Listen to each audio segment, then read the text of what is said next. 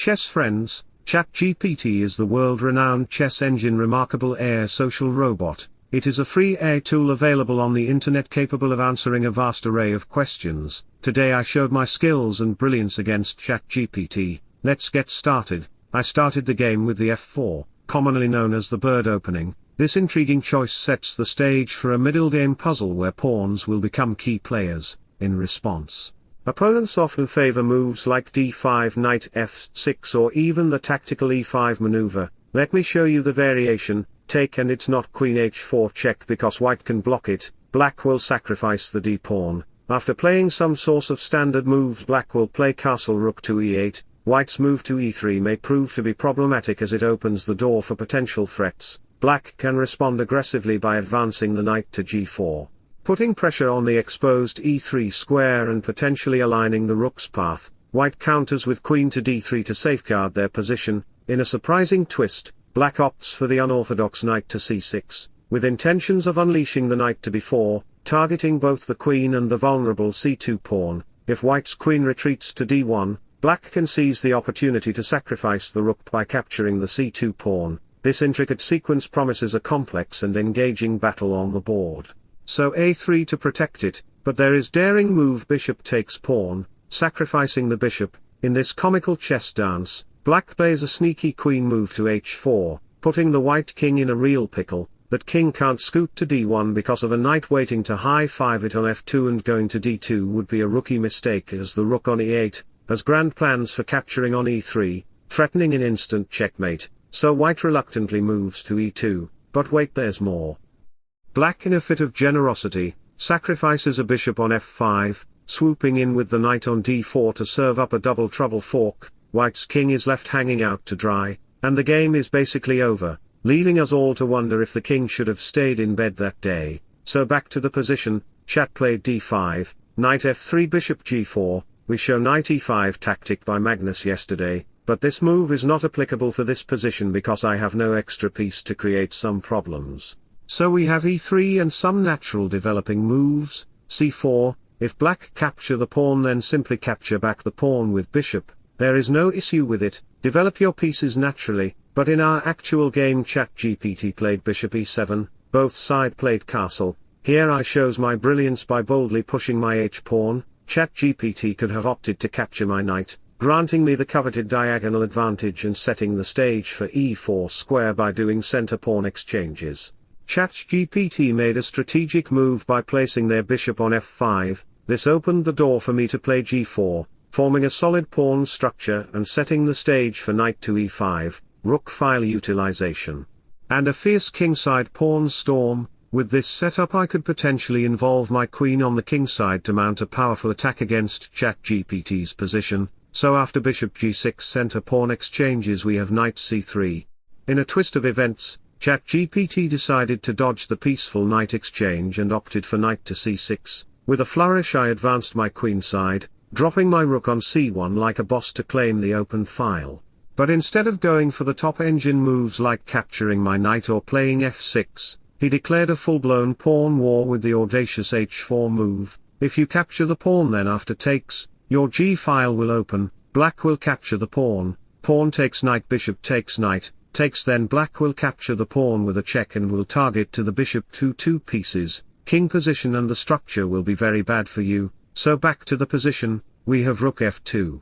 Now you can't take the pawn because of rook h2, queen f1, queen h3, it will make serious problem in the h-file, so we have queen d7, knight exchanges on center, to activate the bishop on c4 square, queen backs rook h2, my strategy is to play queen e2, bishop c3, push the pawn army to do fight, d5, rook g2, attacking the g7 pawn where the bishop and rook will be lined up. If black plays f6 to block the diagonal, then push the d-pawn with a discover check.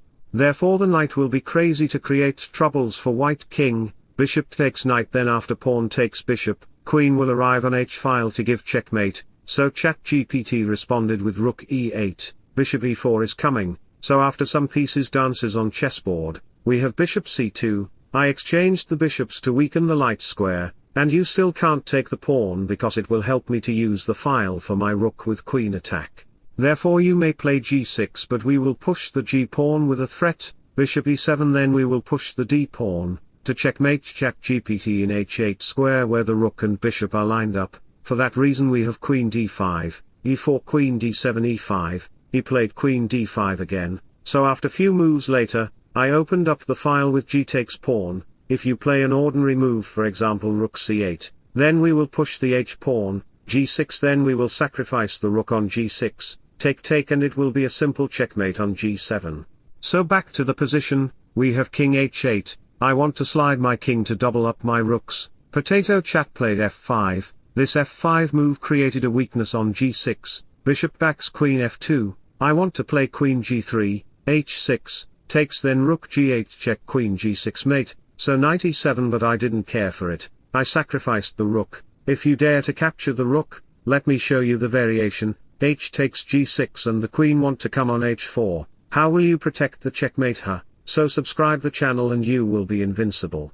We have c5, queen h4, if you capture the pawn then h6 will arrive to destroy your king, king g8 can't be possible because of h7 check, king h8, then knight f7 will be literary mate, lol.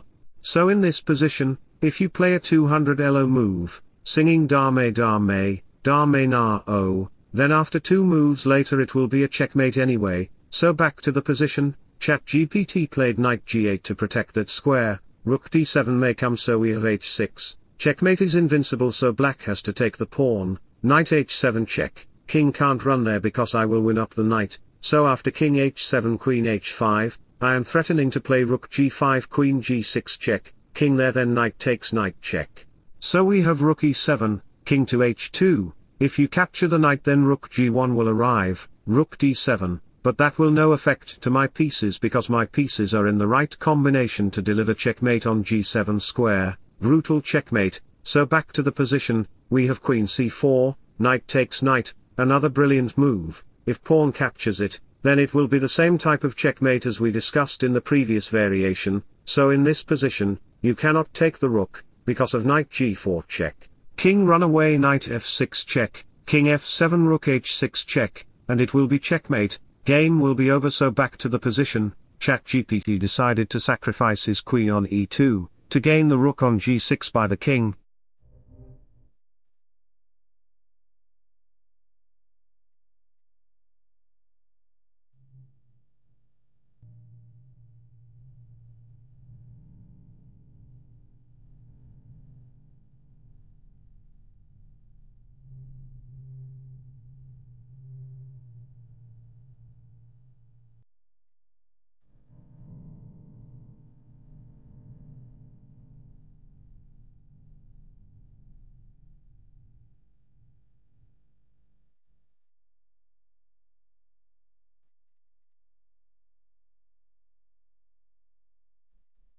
So wish you all the best, thanks for watching, subscribe for more, bye bye, take care, see you soon.